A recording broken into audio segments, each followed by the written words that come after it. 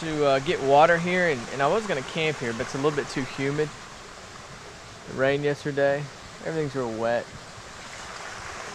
And I don't have phone signal, so I can't call my girlfriend or my son. So there's another campsite, 1.3 miles. I'm chancing it. But this is the last water that I could get. Look at that. It's got a little pea foam. That's what look at the foam. And it's a weird color. I don't know what's upstream of that. Hopefully it's just tannin from like runoff from the leaves or something.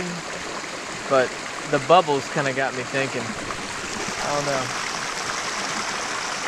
But I'm drinking it. I filtered it. Most of the pea color went out. It still likes to foam up in my bottle. I don't know. It just is what it is. Drinking it one day won't hurt me. I mean, I filtered it, so there won't be any bacteria in there.